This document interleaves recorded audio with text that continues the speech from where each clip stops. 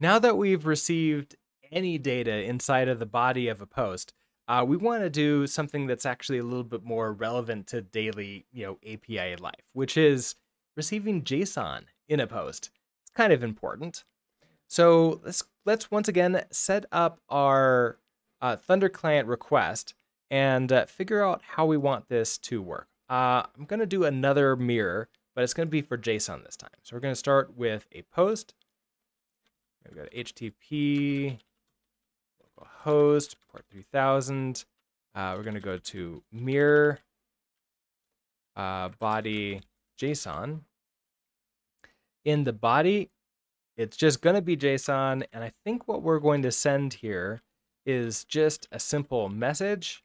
And we can do hello, hello from Thunder client again. Of course, if I send this, we get a 404 not found because this route doesn't exist. I already have the server running in this instance. So let's at least create the route for this, the route handler for this route. Okay, so start, we're gonna go, don't need you open here, handle you first. All right, so we want mirror body JSON mod u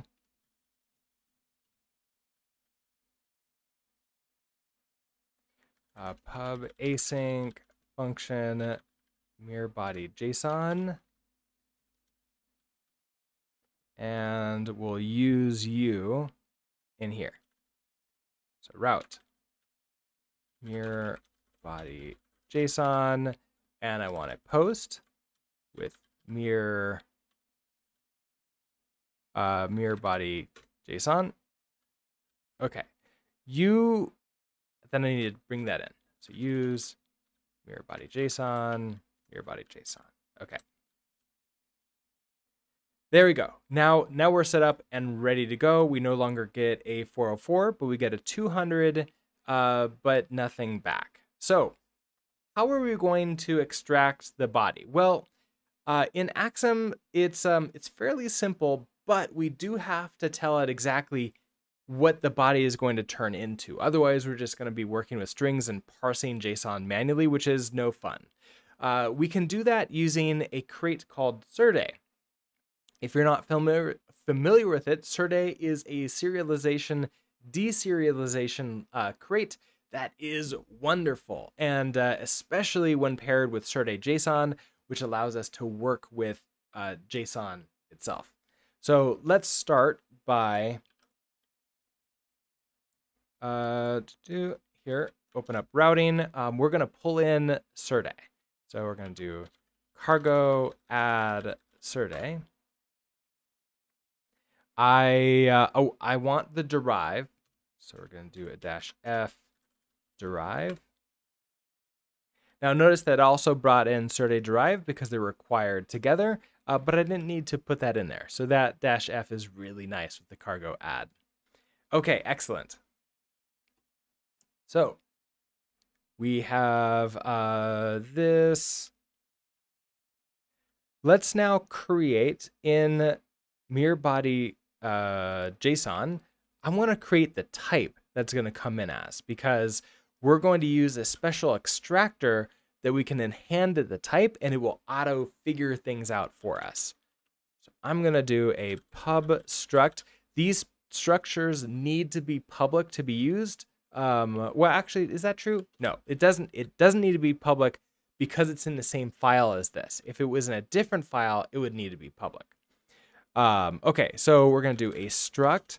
Let's do this as a mirror JSON. Well, that's what we'll call this. And we know that this has a message, and that's going to be a string.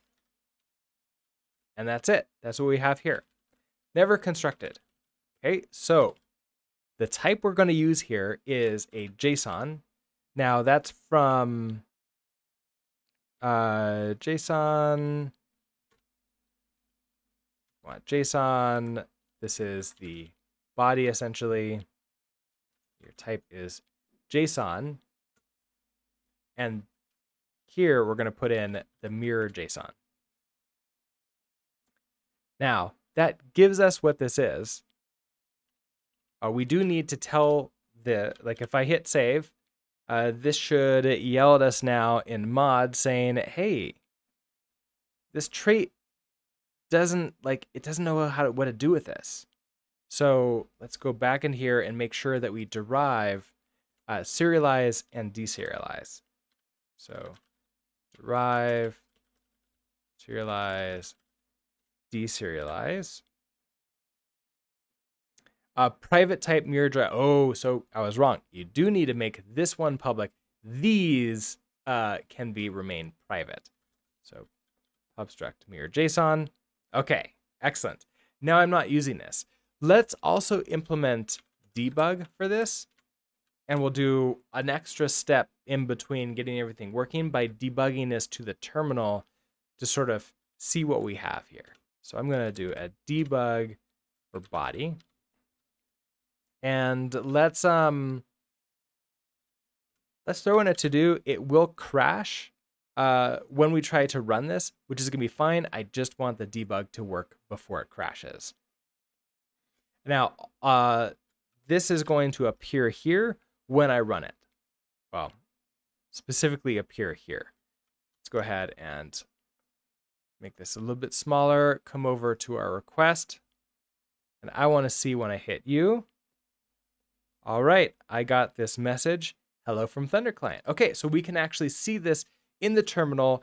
We are able to extract the body from JSON, or at least we have it in a struct format, as opposed to the raw string that is JSON. Okay, great. Now I want to send this back to Thunder Client, though.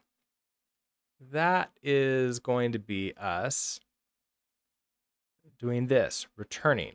Well, returning JSON is very similar to extracting out again. I can just do JSON and pop in the body. Expected unit type that I found JSON. Oh, found struct JSON, mirror JSON. Is that true? Oh, wrong type. I was with the wrong language. Okay, so you cannot find body in the scope. Here's your body. Your body here. Oh, consider dereferencing this type. Okay, so it's not really happy. Now, what if I want to recreate mirror JSON? Like, most often we have maybe like something else. Let's well, I'll do that in a second. So if I dereference you to make you happy, can I find value body in the scope? Here's body. Oh, I put this in the wrong place, didn't I? I had the colon correctly here. I want to return here body, and you are mirror JSON. Exactly the same thing. There we go. And I want not body. I want JSON. What am I doing?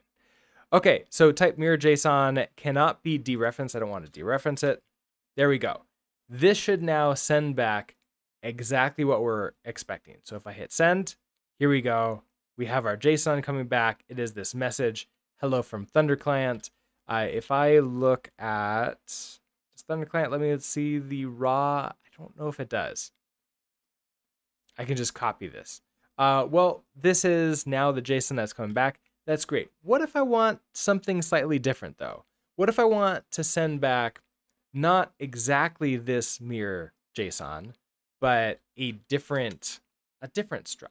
So let's do a pub struct. We'll call this mirror JSON response. And you can have maybe we have a message, which is a string, and maybe we just have something else like message from server. That's also a string. Now, I want to return the mirror response JSON. First of all, this doesn't match it. Okay, so I want to now create this mirror response JSON. The message is going to be body.message. We extract that out. Message from server. Well, we can create this to just be whatever we want. So hello from Axum. And we'll owned this. This is great, but our mod.rs is yelling at us now saying, hey, this doesn't work. And that's because we forgot to put a serialize on this mirror JSON response. It needs a serialize because when it's going out, it needs to turn it from a Rust struct into a string. So let's derive serialize. That's all I need. I shouldn't need the deserialize for this. The mod is no longer unhappy for us. And if we come back to here and we hit send, there we go. We have our message coming back and with the hello from Axum. So these are a way for us to extract the JSON from the body out, create brand new JSON or manipulate it or just some other object, and then send that out back to the client. Now it's going to feel a little bit odd having potentially two different structs, one for incoming data and one for outgoing data. In my testing and sort of playing around with Axum, I haven't found a good way that I like to combine them together into a same thing. So I do think that this is going to be the best practice, at least for a while, which is to have two different structs. It allows you to really tightly focus what exactly data you're coming in as. There's a little bit of type validation too, because if I were to send something that can't become a string, then it would yell at me, and it wouldn't be able to deserialize that into the struct, and that would potentially crash the server unless I handled it properly. Anyways, thank you so much for watching. Hopefully this was helpful, and I'll see you in the next video. Bye.